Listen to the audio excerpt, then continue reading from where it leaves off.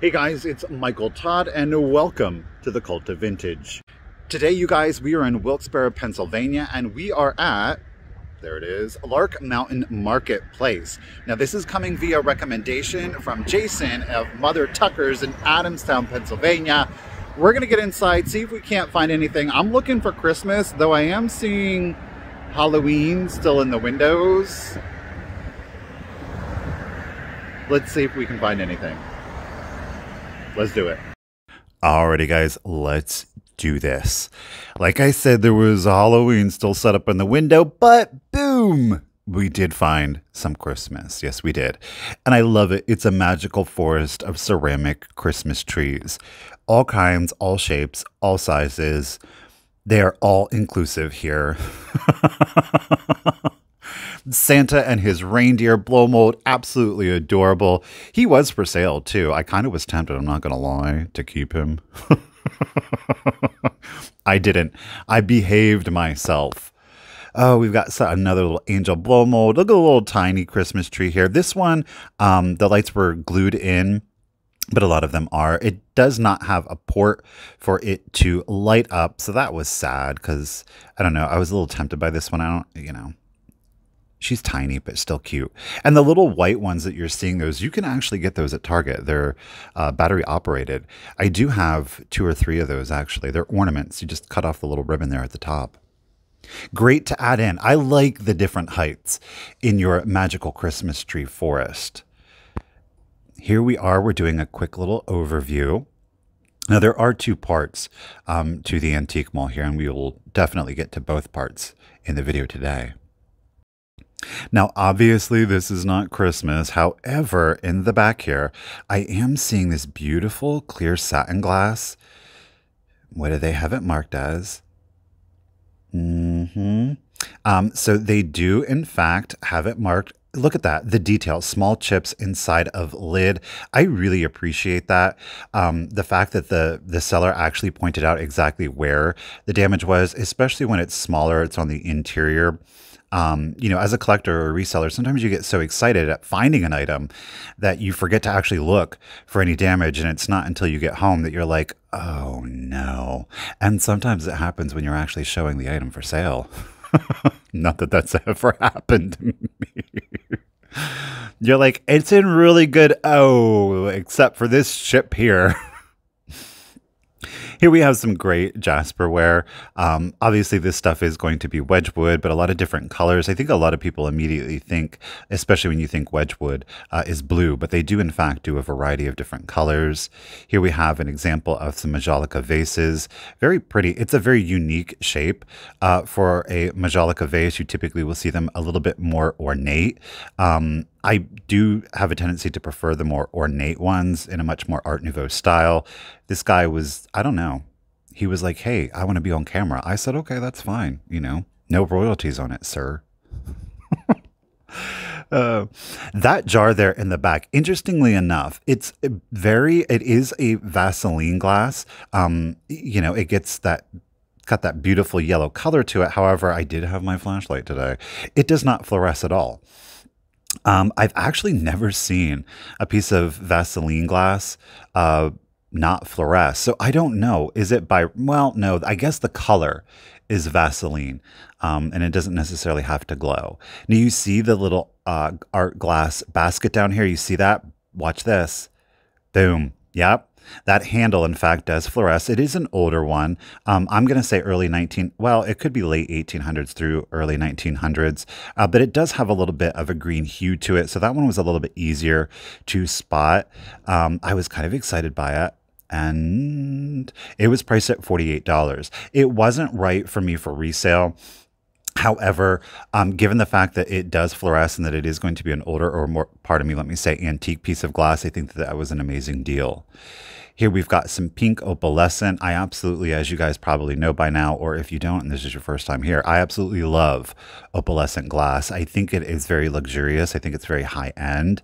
I love the color play that you get, and you don't have to have lights, even if you were to set it in just kind of like the middle of a room without a lot of light hitting it. These were really interesting. These blue glass, it's a decanter here. I'm unsure as to what would we call it, a compote? but it does appear to have hand painted or enameled birds on it. I thought that was really pretty. It was striking, especially against the blue. Another example of some majolica here. A lot of times I think people immediately think of vases. They did, in fact, make a variety of pieces, including serving pieces that you would eat on. Nothing says safety like eating off of lead paint. But we used to paint our houses lead.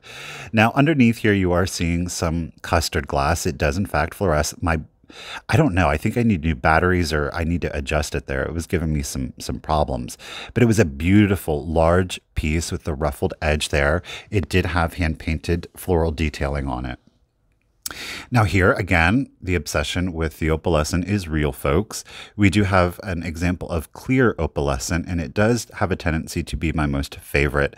This is a beautiful piece that you can use year-round at $20. Michael, why did you not get that? You know why? Because I was filming, and I only had one hand free, and I didn't want to pick up something immediately, and then I forgot it. Yeah, I sure did. A great Child of Prague here. It is a chalkware. It very much reminds me of being a child and being at CCD on Sundays, every Sunday at like 8 o'clock in the morning. I hated it when I was a child, but there are some very fond memories there. Sister Pompion.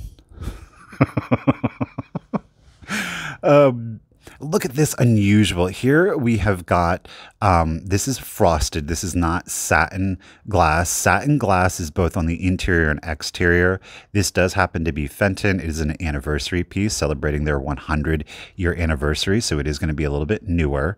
But again, frosted glass is going to be on the interior and exterior satin. Pardon me, frosted is only on the exterior. Satin is both interior and exterior, and you can see here it is only on the exterior. But it's a beautiful example of some amber glass. I think amber glass is not a surprise because it does have a tendency to be a little bit more common, but seeing it in satin, that really did catch my eye. Now, I typically, at $35, I think it was an unusual piece. It was an unusual pattern to me. Obviously, some uranium glass. We have some pink depression. We've got some marigold carnival there. You see a little bit of the yellow depression glass there in the back. I really do like uranium glass. Again, uranium being green, Vaseline being yellow. Both typically do fluoresce, not always. But I will only go after those pieces if it's unusual, if the shape is unusual, the pattern is unusual, like plates, dishes, cups, saucers. Occasionally I will if the price is right. But again, if it's an unusual piece, I'll try to pick it up. Now here we have the hard plastic. I don't know that I want to call it blow mold. I don't know if it was achieved utilizing the same method. Yes, it is Union Pacific plastic, so it is a harder plastic. He would have had like a little runner. That's why you're seeing the holes there in his feet. At $37, it was a pretty good deal. Here we've got some very large brass ducks. They were priced at only, or these swans, pardon me, at $100. You guys, these were about at least 3 to 4 feet tall. And at $100 for the pair, I thought that was an amazing deal. I was immediately attracted to this Lenox Christmas display here. They are a little bit newer. They're priced at $39. I love these toy soldiers or band members here on the little train cars there. It's a beautiful, simple, elegant pattern. Down below, I did see the deer here, again with the holly berry detailing. It's simple, it's elegant, it's sophisticated. Look at the bow painted on there. I was tempted to get it. It's priced at $16. It does have a newer Lenox mark on it. I thought that it was still a really good deal, but I thought it was a good deal for a collector. Ideally, if I were to have picked up that piece, I would have liked to have started it at $16. So that was a pass for me. Now here we've got, these are Lefton. It is obviously the chick. It is a canister set. And next to it, we've got some Holt Howard Rooster ware. Now I have in the past found some more of the accessories, but I've never actually found the serving pieces. So that was fun. And that Lefton chick, that was really good deal at $80. There was a little bit of damage, so I did decide to go ahead and pass on it. Here we have a massive jadeite mixing or serving bowl. This would be great for Christmas if you were going to serve like some pasta out of it. Ooh, imagine like a red sauced pasta in with that jadeite green. How beautiful would that be? Now, I did decide to go ahead and test out. Yep, because your jadeite, in fact, or pardon me, some jadeite will in fact glow. The ones that will glow would be McKee, and Fire King does not glow. Jeanette will also glow. Thank you, Stephanie Vintage Freak 32 for that tip. I appreciate it. And now I'm passing along the knowledge. I did see these absolutely adorable anthropomorphic deer salt and pepper shakers here. Very Bambi-esque. The brown one here, they are marked Japan. They were priced at $30, which again, for a collector, I think was a really good deal, especially because you got that purple one. But as a reseller, I decided to pass on them. Now here I am seeing the Napco Santa planter in the cream. I had seen one previously for $65 and I didn't want to pick it up, even though at $65 I thought it was a really good collector's price. Here we've got an example of the Lefton Pixie. It's holly. It's part of the Holly and Berry line, but it is the little mug. Those mugs are incredibly difficult to find. They did do in the Holly and Berry, they did do figural pieces, pixies, reindeer. So if you ever find the reindeer or the pixies, make sure you snatch those up because they are not very common. Here we've got a winking Santa mug with his little ermine hat there. On the reverse was Mrs. Claus. I was tempted to get it. However, I did ultimately decide to pass on it. I did pick up the Lefton Pixie Cup and the Napco because there was in fact a sale for the vendor. Here we've got some really cute little figural pieces. It's like a little young Santa Claus. His beard hasn't fully formed yet. He's still working on that mustachio. Of course, we've got a little Mrs. Claus there. Again, very fair for a collector. I really wasn't feeling it for $15 at the set. Cute little spaghetti trimmed Mr. and Mrs. Claus here. And it included like a little, I don't know, a barn as a candle hugger. Notice that these guys, in fact, are taper candle holders. Unfortunately, there was only one barn at $19, especially with the original packaging. I love finding stuff with the original packaging. I think it was a great deal. Here, again, I have just recently found one of these. I want to say it was probably a Northeast bank. It was, again, for a Christmas club. We've got some great little vinyl-headed made in Hong Kong. Look at him. Oof, he's creepy. I like the little Santa there in the helicopter. These two little cuties, I want to say are actually Napco. They are Santa kids. I think that they're cute with their little soulless eyes there. $9.99. You know what? I probably could have picked them up. I have a tendency, especially when I'm out filming, especially for the first place, I tend to like hold on to my money a little bit tighter because I really want to find the deals, especially if I know I'm going to multiple places before I start feeling a little bit more spendy. That was a great Christmas corsage that I had just picked up there. Look at that. This red flocked reindeer with the blue jeweled eyes. He's got some glitter loss to him. He's priced at $10. I think that there's starting to get a little oversaturation on the red flocked deer. So I did decide to go ahead and pass on him. I loved this candle set. It's priced at only $24 for the entirety of it. There was some damage, unfortunately, to the florets, or pardon me, the rosettes down on the bottom. We're going to do a little close up here, but I love the little faces. They're very sweet. So we had some chipping to the petal, or pardon me, the petals, but there was some breakage to the leaves, and that wasn't the only damage. So I did decide to go ahead and pass on those. Here we obviously are in Christmas blow mold heaven. I love the giant deer here. I think it's adorable.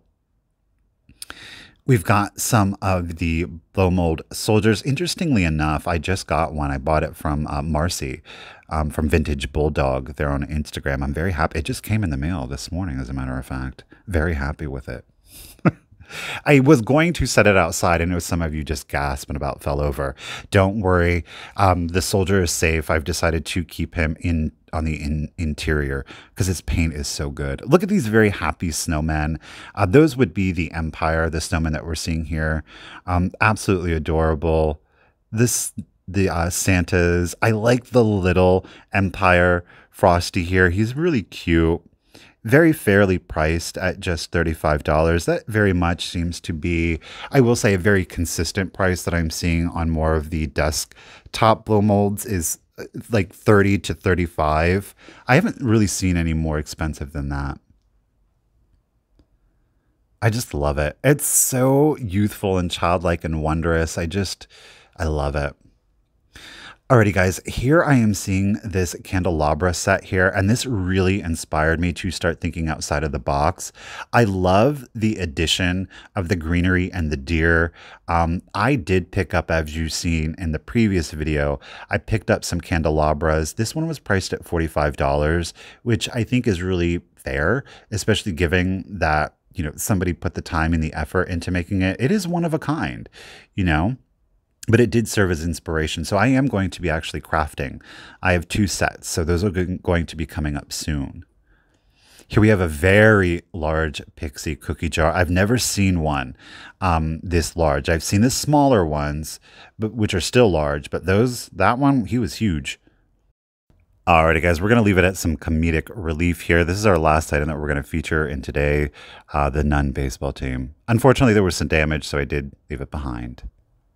Alrighty guys, well there we have it. Did we get a lot? No, we didn't. But did we get some good things? Yeah, we did. And that is all that matters. I hope that you had I hope you guys had a good time, enjoyed yourself, maybe got a laugh or two. I don't know, we'll have to see how the voiceover goes. Remember, we were at Lark Mountain Marketplace in Wilkes-Barre, Pennsylvania. I'd recommend coming in, checking it out, having some fun. Really nice people, as always. It was a good time. And speaking of times, until next time, remember, keep it rusty, crusty, and dusty. Bye, guys.